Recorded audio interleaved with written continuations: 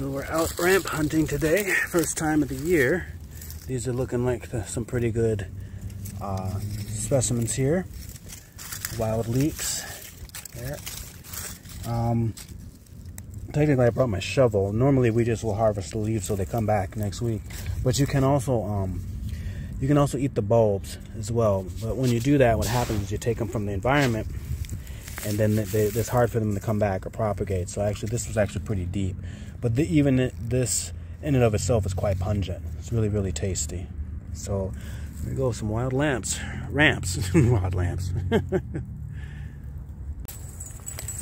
All right, so an early spring edible that you may not know of, and we'll revisit this later on, are cleavers.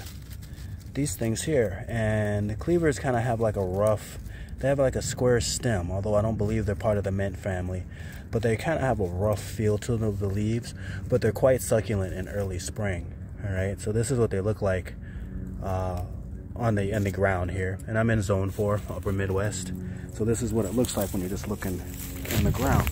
Okay, so they're kind of star-like.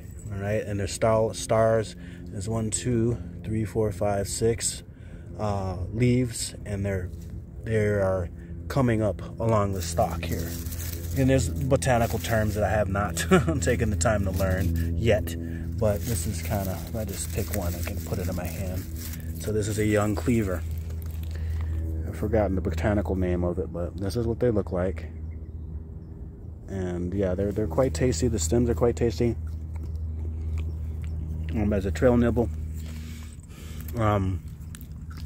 or you can slightly wilt them. They're not bad.